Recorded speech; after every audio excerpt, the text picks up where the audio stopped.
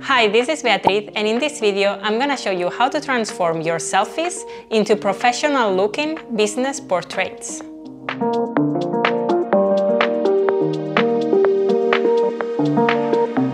I'm sure that you've been in the situation where you need a professional-looking portrait. Maybe you need to update your LinkedIn profile. Your colleagues are asking for a portrait of you to use in a corporate presentation. Perhaps you want to add a nice picture of yourself to your website, but you just can't find any. So you grab your phone, you take a selfie, or maybe you ask someone to take a portrait for you. We all know how most of these things turn out. In the best case scenario, you've taken a portrait of yourself with your phone in front of a white wall and with a good amount of natural light. So you've ended up with something like this. And this is quite a decent picture, it gets the job done, but still it doesn't look professional. In the worst case scenario, you've taken your self-portrait in a dark room, probably using artificial light or perhaps just trying to use the small amount of natural light that you can get. You're standing in front of a busy background and your picture is underexposed, it's really dark. It looks something like this. So how do you turn these pictures into professional looking portraits? Easy.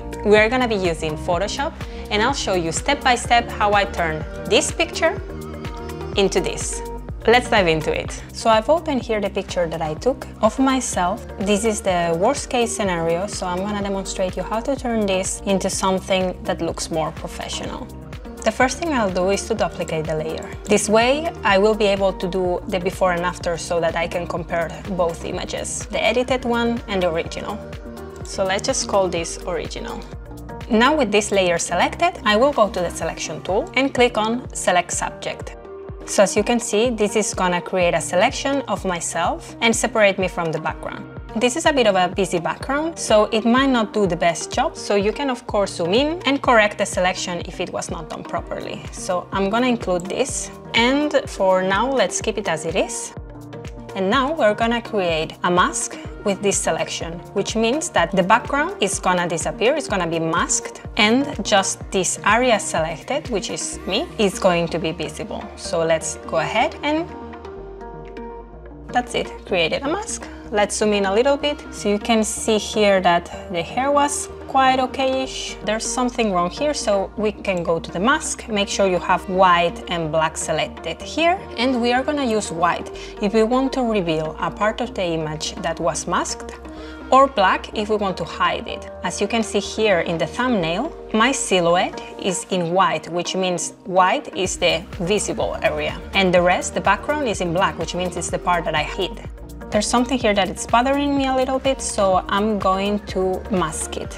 So I'm gonna go to the brush tool, make sure that I have a soft brush selected with 0% hardness and with black selected. I'm gonna mask this area.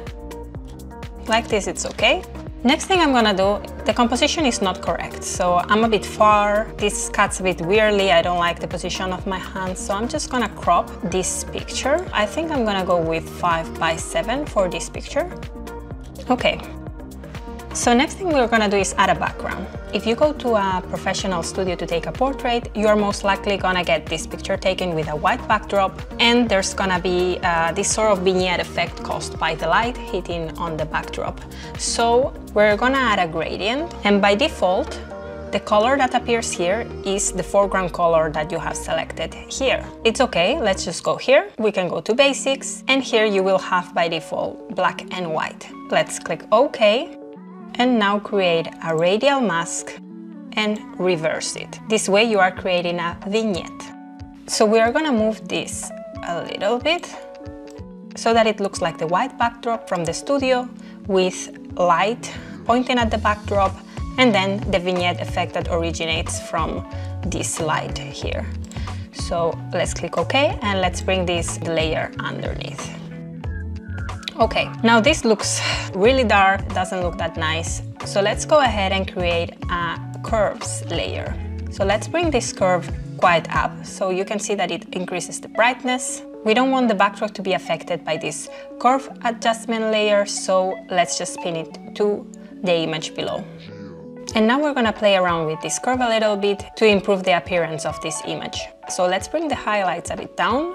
Now let's move this part of the curve so that the shadows are not as strong and there's not as much contrast.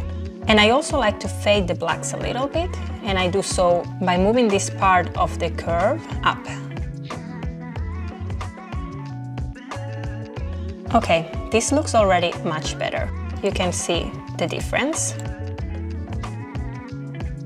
So now this portrait is a bit flat, so I want to create a little bit of volume.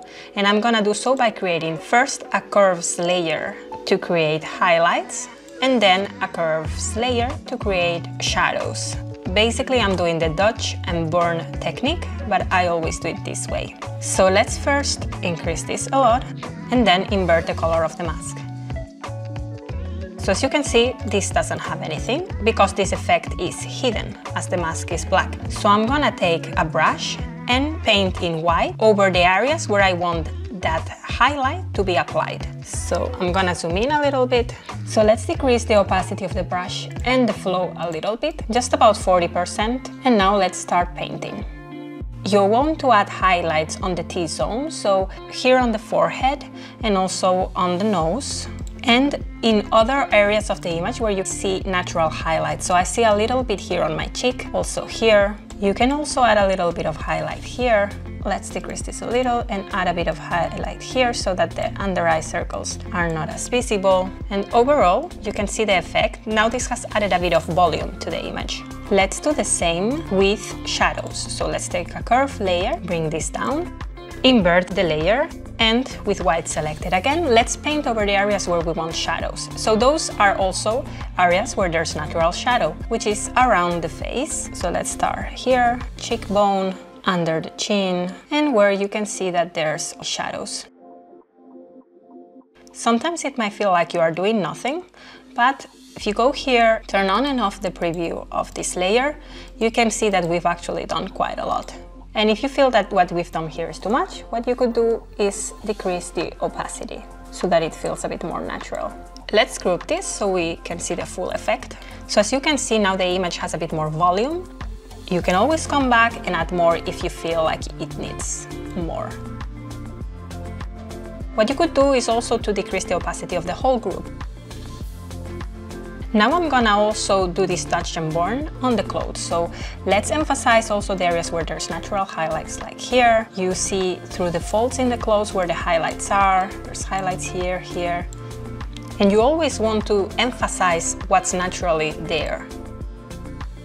And again, maybe it doesn't feel like we've done much, but if we just switch on and off the preview, you can see how there's a difference in the clothes.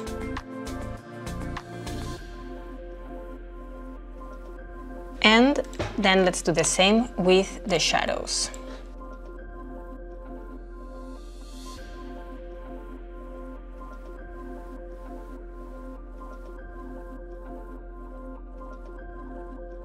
Now we need to change also the color temperature because this picture is a little bit too warm. So let's go to hue and saturation and let's decrease a little bit the saturation. And now let's go to yellows. Decrease the yellows, and again I am clipped to the image below, so I'm only affecting this area of the image, not the background. Let's do the same with the reds.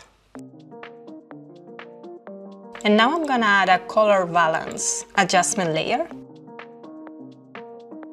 It's again a very subtle change, but it also makes a difference in the end. I feel like I need to do also dodge and burn here in the arms, because I can see a lot of contrast between the areas where I did it and then these arms where I didn't apply it.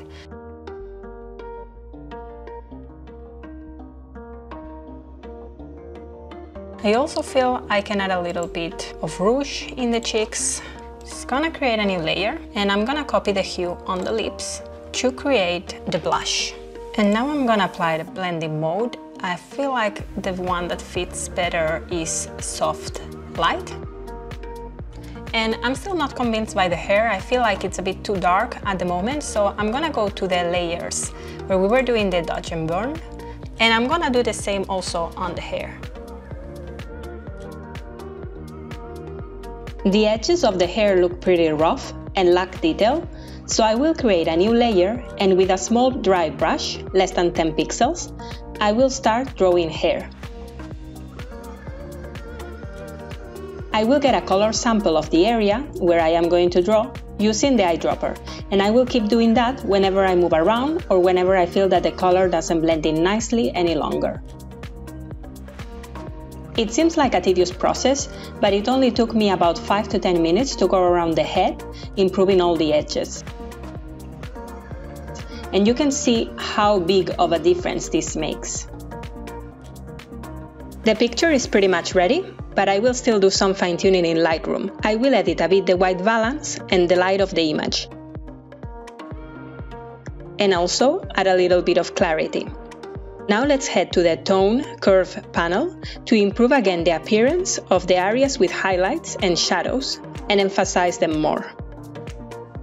I will do some very subtle color corrections on the HSL panel. And this is very important.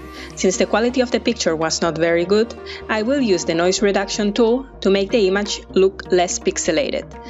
And because we don't want the image to look too washed out, I will add the same amount of sharpness as I added for noise reduction, so about 40.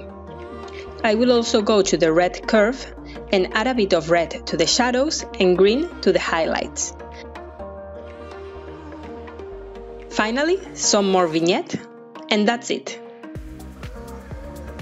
This is the result.